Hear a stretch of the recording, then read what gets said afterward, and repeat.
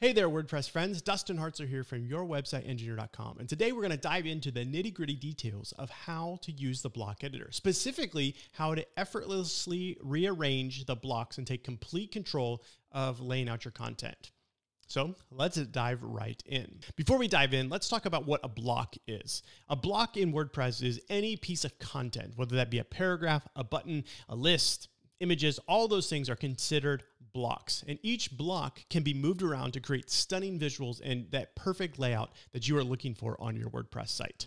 Let's go ahead and figure out what this is. Here we are on our site and we are ready to take a look at what these blocks are. And this is an easy piece of content. It's just a bunch of gobbledygook here, but basically every time you see a different item, that's a different block. So we've got a heading block here. We've got a line that's a block, a spacer block, or a HR separator block, they call them. We've got another heading. We've got another heading. We've got a list item here.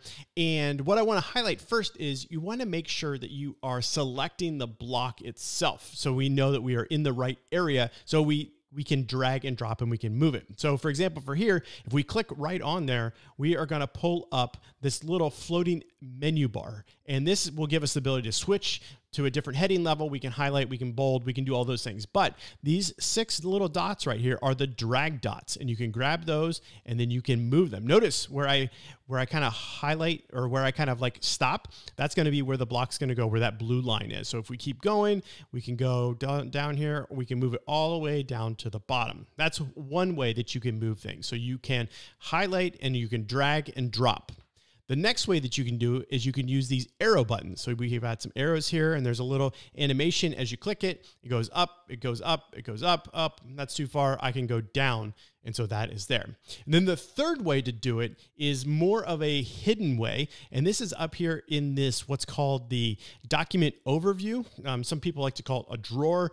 We got the list view. That's essentially what we want. And we can take these and we can drag them and drop them in the list view. So we can move them around and completely rearrange. If we want that list first thing, we can drag it right up there. And there is our list. Now, one other thing that I want to highlight that this is important when we are rearranging our content is we've got the back button and we've got the redo button. So we can click the back button and we're going to see our kind of all of our changes go in reverse order, and we can go back and forth and back and forth. And the really cool part is if you hit the update button and then you can still go back and forth.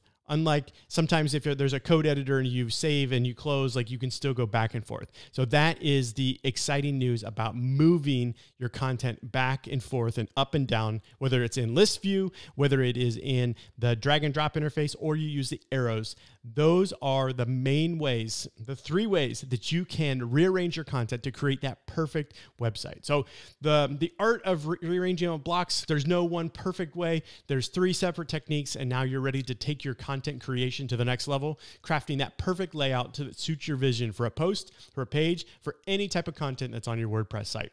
If you found this tutorial helpful, give it a thumbs up and hit that subscribe button for more WordPress tips and tricks. Don't forget to share the video with fellow WordPress enthusiasts. Now go forth, rearrange your blocks like pros, and let your creativity shine. This is Dustin Hartzler from Your Website Engineer, signing off.